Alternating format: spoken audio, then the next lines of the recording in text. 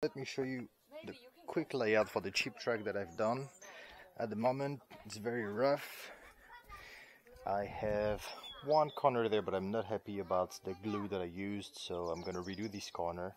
I need to do something similar here and there and there. And for the track itself, I bought those super low cost, pretty thin urethane pads that go under the swimming pools to protect the grass, I guess, or maybe to just be able to get out of the swimming pool in a garden. But those were super cheap, and they behave a lot like RCP track. The grip is really great. Now there's a little bit of bumpiness between the tiles because the tiles are 50 by 50, but I've grouped them. I get 1 by 1.5 meter, which is those 1, 2, 3, 4 long ones, and then the 1 by 1 corners, squares, and then I have this little bit in the middle that is separated in more parts. My plan later on is to do a bit of like detail work and painting it. I just gelled it today, so it's just been gelled. Some of them are still drying while I'm driving now, but the idea is gonna be to paint those as sidewalls of a track. I might put some aluminum bars like I had on my track in Hong Kong. This is, by the way, my new place in France that I have for a year. There is a huge garden, so we're gonna be able to do some off-road videos when the buggies arrive. Gonna be able to do a little track over there, and then we're gonna discover all the local tracks around here. It's a pretty good place for 1/5 scale, so I might be able to use my 1/5 quite a bit, but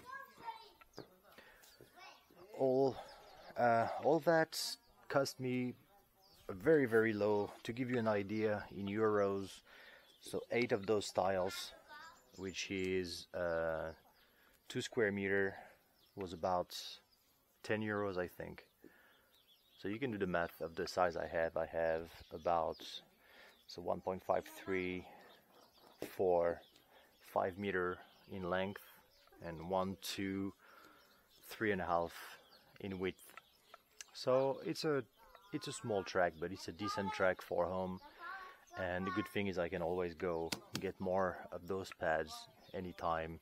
They have some that are slightly narrower. They're like 90 by 90 bigger tiles, so I could do some other types of sections, but I want to play with this. This is perfect. I can take it out in 5 minutes and it's not gonna bother the garden. It's just on the ground here. So yeah, here you go. That is the new temporary, not temporary, but in progress mini Z track, finally, after managing to get out of Hong Kong, which was not easy at all. I still do not have any of my SDRacing shop here. The container is in Rotterdam somewhere. He was in Rotterdam on the 25th of August, so it's going to be around here sometime in September. So I'm gonna have everything back for the shop, and I'm gonna be able to put the shop back in order and see what I do. I'm gonna for sure keep doing bodies, that's 100% for sure. For the chassis, I'm gonna see what I have in stock and what I can do locally, because of course I do not have the Chinese supply anymore.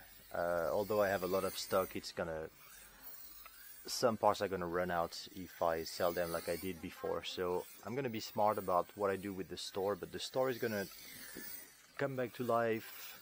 I do not know when, but probably, well, October, I guess, if I get my stuff sometime in September. Time to resettle and figure out the shipping and everything. It's gonna be way easier to do European shippings, that's for sure. International, I do not know anything about shipping in France, so that was a very painful punch. I'm gonna discover how shipping works here. I do not know the price, I don't know the availability, and I'm living pretty much in the middle of the countryside, so well, I drive badly, but I drive way worse when I'm talking at the same time. So we will see how all of those things go. In any case, I'm happy to be back in the realm of the RC living, and I'll update everybody soon with what's gonna happen next. Alright, Until the next crash, bye bye.